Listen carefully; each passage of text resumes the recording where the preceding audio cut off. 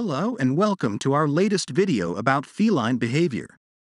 Today, we're going to dive into the fascinating world of how cats apologize to their humans. Do you ever feel like your cat has done something wrong but you're not sure if they understand or feel guilty about it? Well, you're in for a treat because we're about to shed some light on this mysterious topic. So sit back, relax, and let's learn about how cats apologize to their humans. The headbutt apology. This is a common way that cats show affection and apologize for any misbehavior. They will rub their head against you as a sign of apology. Bringing gifts as an apology. Cats may bring you gifts such as mice or birds as a way of saying sorry for misbehaving. Purring as an apology. Purring is a way for cats to communicate and show affection, so if your cat is purring and rubbing against you, they may be apologizing for their actions. Slow blinking as an apology. Slow blinking is a sign of trust and affection from a cat, so if your cat slow blinks at you after misbehaving, they may be apologizing. Kneading as an apology. Cats knead with their paws to show affection and comfort. If your cat starts kneading after misbehaving, they may be apologizing and seeking comfort. The tail apology. If a cat is wagging their tail while rubbing against you, they may be apologizing for their misbehavior. Licking as an apology. Cats may lick you as a way of showing affection and apologizing for any misbehavior.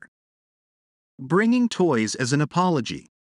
If your cat brings you a toy after misbehaving, it may be a sign that they are apologizing for their actions.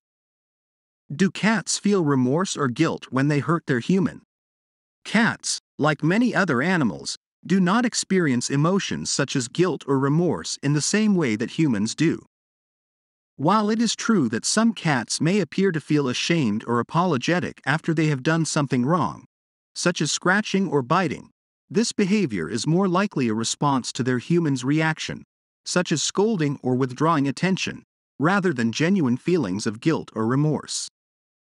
In general, cats are not capable of complex emotions like guilt or remorse because they do not have the cognitive abilities necessary for these emotions.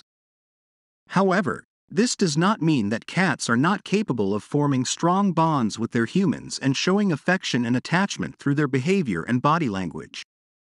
If your cat has hurt you, the best way to address the issue is to redirect their behavior towards more appropriate outlets, such as providing them with scratching posts or interactive toys, and reinforcing positive behavior through praise and treats. Do cats feel bad after they hurt you?